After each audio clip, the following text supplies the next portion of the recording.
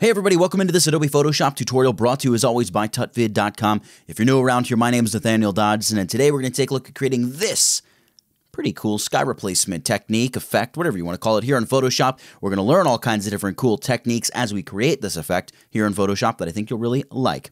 If you haven't done already, please make sure you subscribe to the channel so you never miss any future Photoshop tutorials. Let's jump in and get this thing started right now. All right, here we are in Photoshop, and I've got the image that I'm beginning with, and my sky image, which I wish to replace here. I want to get rid of this kind of blown out sky, a little overexposed. We want to replace it with something a little different, a little more colorful, things like that. One thing I do like, and it all depends on your photo. Every photo is a little bit different. This photo is nice because we can very easily see direction of light. It's not a very diffused light that's all over the place, although those skies can be easy to change as well. This, because we can see the sun is coming in from over here, we're going to have certain shadows we need to take into consideration. And they're just going to be some skies that really aren't going to work. If your shadows are all on the wrong side in the sky, and then on the ground they're all on the opposite side, it's going to look weird. It's not going to look very natural. So you may want to take that into consideration depending on your photo. If you can see the sun, sunrise, sunset type situation, and you want to replace that sky, try to replace it with a sky that has light coming in about the same direction. It's going to just look a lot better. So here's how I like to get this started. The first thing I want to do is kind of cover up the sky that's here now. And I'm going to do that by sampling with my eyedropper tool. First, kind of the darker bluish color from the top. And then I'm going to hit the letter X to flip my foreground and background color. And I want to sample a very light color of the sky here off of the horizon. So I'll just pick that color up. So now my foreground and background colors are the colors of the sky. I'm going to grab my gradient tool. And I just have my foreground to background gradient right here in this dialog box. Simple as that. It's just a default foreground to background gradient. And I'm going to go ahead and create a new layer. And we're going to just drag this in here. I'm going to drag up from the horizon. I want to start my gradient there, and I want to finish it at the top. Don't worry about all the extra color, all that nonsense. We're going to cover that up in just a moment. We're going to go layer. We're going to choose layer mask and choose to hide all. That's going to just temporarily hide everything, not erase it, just hide it. And this is where obviously every image is going to be different. I have a relatively simple image in terms of my horizon. Sometimes you may have a ton of forest and trees. You're going to want to utilize the select and mask and really get in there and create a complex selection. This isn't a tutorial about select and mask though, so we're just going to create a really quick selection here, and I'll begin with the poly lasso tool and just quick ring a selection around this whole thing.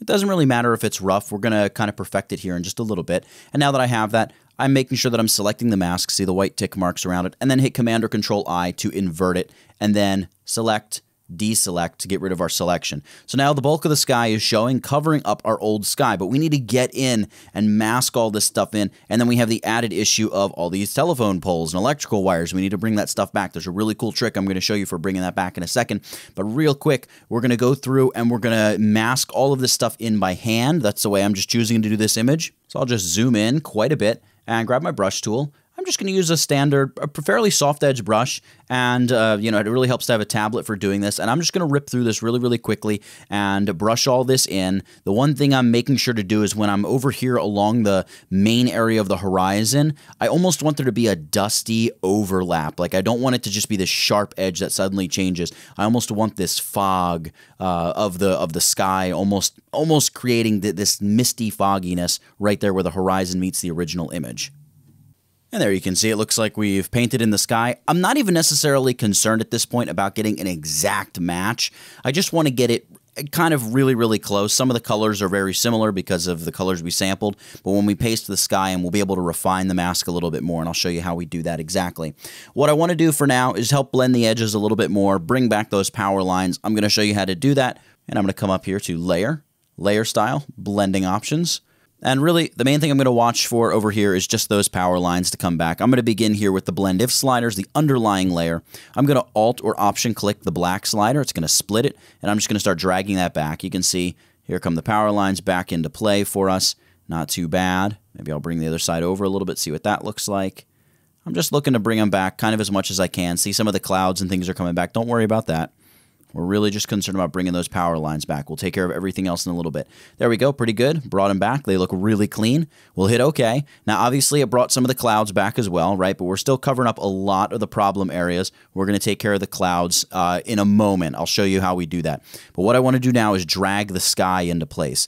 And all I need to do is unlock my background layer and then hit Command or Control C to copy it, come over to my new image, Command or Control V to paste it in place. Let's grab the black arrow. We'll move it up into position, maybe something like that. I'll zoom out a little bit. I'll hit Command or Control T to free transform. I'll right-click on it, perspective warp it a little bit, widen the top, pinch the bottom a little bit to add a little more of that same perspective that we're looking at it through. And then I'm going to try to kind of match up where the horizon is. I bet the horizon is just out of frame here. So I'm going to nudge this downward just a little bit, kind of like that. So we kind of have it, the way that it would be in any old photo. There we go. And now I'll name this layer Sky. All we need to do is hold down Alt or Option and drag the mask from the Sky base layer up, and it's going to copy that mask up to our photo here, the new sky. Now here's where we're really going to see issues with our mask because the color is so contrasting. Number one, we'll be able to see all these little edges here that need to be cleaned up along the house. That's no problem. We'll do that really quickly. But then here you can see this really needs to be faded much, much more, and all along here. It was very difficult to see with the other sky colors. Over here could be faded in a little bit more as well. This is where that sort of dusty look that I'm talking about really pays dividends. But we got to clean up these edges a little bit more. So I'm going to go over this again really quickly with the brush tool. In this case here, I'm working up on the sky layers mask, so make sure you select that mask, and we're just going to work on this mask. And again, with the brush tool, you're just painting with white. I'm going to go through here, and I'm going to begin just painting over some of these edges, make the brush a little bit smaller maybe, and paint over these edges really, really quickly. Just clean them up and make sure this whole image blends together beautifully with none of these weird haloing edges and problematic areas. And there, as you can see, the key really was using really, really large, well, really large when I'm zoomed in that far, a really large soft edge brush and just really fade it all together nicely to get a nice, what looks like seamless edge. And then I'm going to click on the sky, and I want to set this to the blend mode of hard light. So it's going to sort of take on some of the color from the back. It's going to just start mingling. You can see we're bringing through some of the light poles, looking pretty decent there. We could also, honestly, I should probably zoom in and edge them out as well, but to save us some time in the tutorial, I'm not going to do that. You would just, quickly paint up and down them using the brush tool, shift click, and then click where you want the brush to go, and it'll draw a nice straight line for you. But what I want to mainly do is talk about the sort of outline of our old clouds that we can still see behind this. See this weird white blotch up here? That's because of the blend if we did to our sky base layer, right? Because we want those light pole or the electric poles to show through. We want to hide these clouds. So the simple way around this is just duplicate the sky base layer, Command or Control J, right click on this new layer and choose to clear layer styles. And then what we're going to do is click on the mask, and I'm going to paint with black wherever I want this new solid layer to go away. And that is primarily going to be here where the light poles are. So I'm going to make sure I'm painting with black, and I'm just going to paint this stuff away just like so. Maybe I'll make it really big, and I'll just make sure it blends together nicely. Something like so. Just like that's pretty decent. Right, something like that. And then I'll paint up here to just try to cover some of that up again. A lot of the color is going to be blended as well because the sky is overlaying this. And you can see how much cleaner that looks, right? If I shut off that second sky base layer, see all that junk that was back there that we didn't even really notice? Now we get a nice clean sky. So I'm going to select the sky layer. We want to begin sort of blending some of this stuff together. I'm going to open up my adjustments panel here, and we're going to tack on a levels adjustment and hit Command Option G. That's Control Alt G on the PC. And I'm just going to boost the output black point and the output white point. It's going to kind of reduce some of that contrast up in the sky, help it blend a little bit more. So we're just taking some of the edge off the color. And then I want to blend the color a little bit more. So let's go back to our background layer. Let's infuse a little red and purple that we see in the sky here into the foreground a little bit. We're going to do it with a color balance adjustment. And I'm going to just punch in some manual numbers here. We're going to go 35 to add a good deal of red, -25 to add a bunch of magenta, and then -10 to add a bunch of yellow there to the foreground. Then I'm going to come down here to my highlights. And in the highlights, I'm going to push about 15 red into my highlights. I'm not going to mess with the green magentas, but here in the blues, I'm going to add about 15 blue to my highlights. Then I'll bump up to my shadows, and here I'm going to say -10, push some cyan in there, -10, push some magenta in there, and then we'll just dump a little bit of blue in there as well. I'm going to collapse my panel. We can shut off the color balance adjustment layer. You can see it's only affecting the background layer. Now what we want to do is, and this is kind of an important step depending on your photo. This photo probably doesn't matter quite as much, but I still want to show you the technique.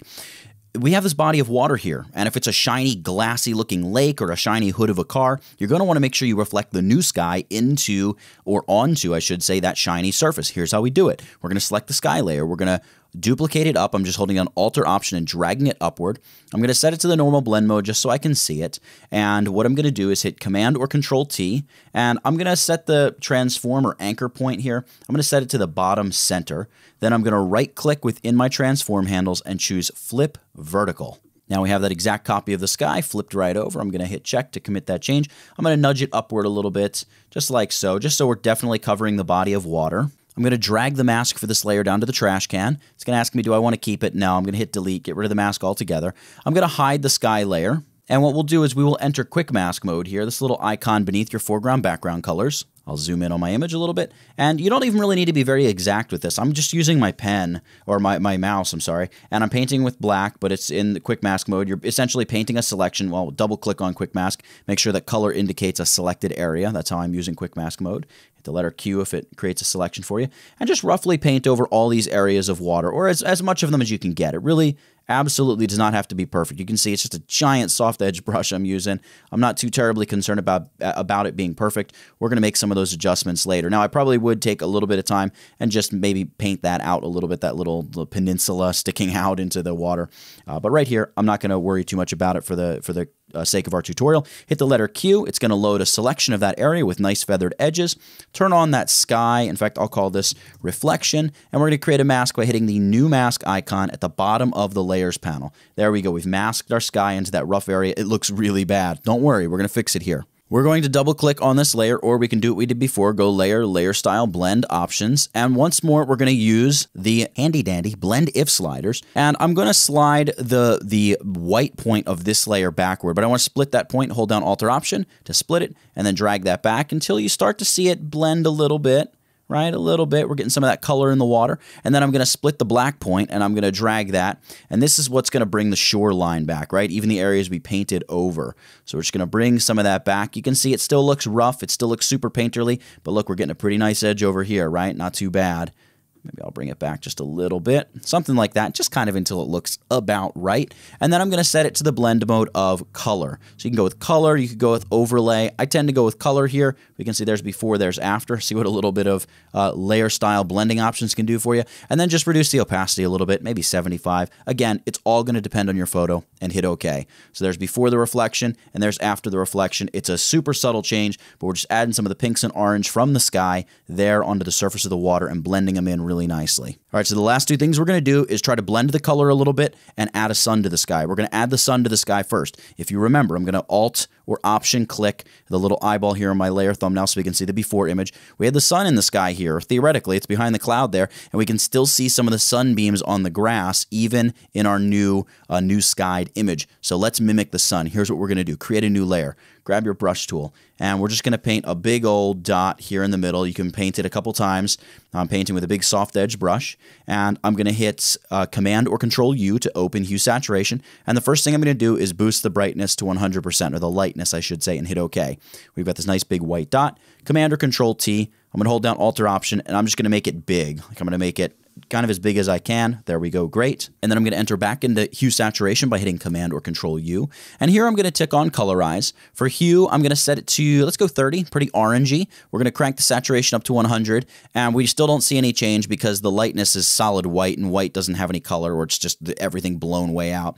We're just going to reduce the brightness or the lightness here to, like, I don't know, negative 35 or so, something like that. A nice, really warm orange. I don't want yellow. I really want this to be closer to red than yellow, if anything, particularly for this scene. All right, so now that I have this, I'm going to duplicate it. Command or Control J, and now I'm going to go again, Command or Control U, and I am going to boost the lightness all the way up so it's solid white. And this is going to be the actual sun in the sky. So I'm going to hit Command or Control T, again, free transforming, hold down Alt or Option. We're going to scale this sun way down. We're going to make it pretty small. All right, so kind of like that. It'll be in the center of our big glow. I'm going to select the glow layer here and set it to the blend mode of screen. So you can see it's really interacting with our image at this point. Then I'm going to select the sun, and I want to do a couple things here. We actually want to go back to layer, layer style, blending options with this guy, and we want to check off transparency shapes layer. So shut that off, and then set it to the blend mode, linear dodge add. And we're going to get this really very sun-looking glowy shape, and we'll reduce the fill opacity here to, I don't know, 30%. It's all just going to be a matter of what looks good. Let's select both of these layers by shift selecting them, and we'll drag them over here into the sky about where they should be, something like that. And the background glow, I'll reduce the opacity of that as well, down to about 50%, and it really needs to be blurred a bit more. In fact, the little sun needs to be blurred a little bit more. Let's blur that first. Filter, blur, Gaussian blur, and let's go maybe like 65, not 400. Let's try 65. 65 actually might be a little heavy. Let's go not 645, but rather regular 45. something like that. Hit OK. I'll probably boost the fill opacity to maybe about 40 just to give it a little more sting. Maybe Command or Control T and we'll make it a little smaller in the sky, something kind of like that. I'll go to the glow and we're going to blur this a lot. So we'll go blur, Gaussian blur, and we might actually go like 350 or something like that. We really want to soften it out, make it a very soft glow, and hit OK. One problem we have with the glow is just laying on top of all this vegetation when we very clearly have shadows on the backside of all of our tall grasses here. So let's select that glow and once more go layer, layer style, blending options. We're getting a crash course in the blend if sliders here. And what we're looking to do is bring back some of the darker areas of the underlying layers. So we're going to split the black point or the black slider for underlying layers, and we're just going to pull it back until it kind of looks natural, right? Until it looks blended in, and hit OK. Then if I hit Command or Control Z, there's before and there's after. So it makes a really big difference. There's with no glow at all, and there's with our nice added glow. And for the sun, I may actually reduce the fill a little bit more, make that glow a little bit, you know, it's really cutting through the haze or something up there. So at this point, I might do something like add a simple color lookup table adjustment layer. That's this color lookup table. I just pasted a custom LUT in there. You can see it just boosts some of the colors and contrast a little bit. Looks nice. You really don't have to add that if you don't want. I just reduce the opacity to 25% on top of it all. And if you're still looking at the photo and you say, you know what, it's just too rich, it's too contrasty, there's too much of that blue, red, purple, magenta-y looking stuff, I'm going to paste in a couple more adjustment layers here. And what I've got going on here is in color balance, I'm just coming in and I'm just pushing and saying, you know what, get some of the red out of the image, introduce more green, right, to combat that magenta, and push a little yellow into it as well, combating or pushing back against the blue and kind of leveling things out. Up here in the sky, it looks a little bit too cyan, so I might go to like the highlights here and push a little bit more red, pink into them. Maybe push a little yellow up into there as well. Something sort of like that. I don't know, maybe the yellow's a bit much. Something like that. And then here with the levels, all I'm doing is I am simply reducing some of that contrast using the output levels. Drag the black point up, drag the white point over a little bit. I'm just going to reduce some contrast. You can see that. Just taking a little bit of the bite out of the image. And then here I just have a channel mixer adjustment layer set to monochrome, which is solid black and white. If I put it at 100%, you can see there it is, totally black and white.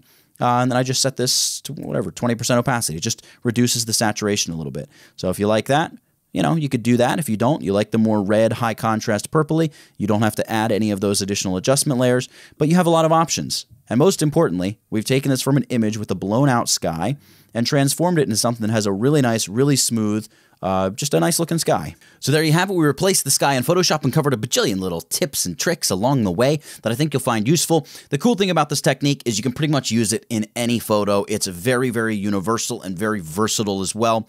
If you got this far in the tutorial and you replaced the sky on your own, I'd love to see it. Upload it to your Instagram. Tag me in the image. Actually, tag me in the image, not just the caption, because the caption stuff sadly goes away, so I can't see it. I'd love to be able to see what you do so I can show you some love, give you a like, give you a comment, you know, all that good stuff. Guys, for everything we covered in this tutorial, from the masking to the blend if stuff to contrast and color and masking and edges and more masking and more edges and everything in between, that's it. Get it? Got it? Good. Nathaniel Dodson, tutvid.com. I'll catch you in the next one. And before you go, make sure you subscribe to my channel for more great tutorials every day. Also, buy my course. It helps us do what we do, and this channel is supported by viewers just like you. You can also just click the thumbnail and watch another video from this channel. See you next time, guys.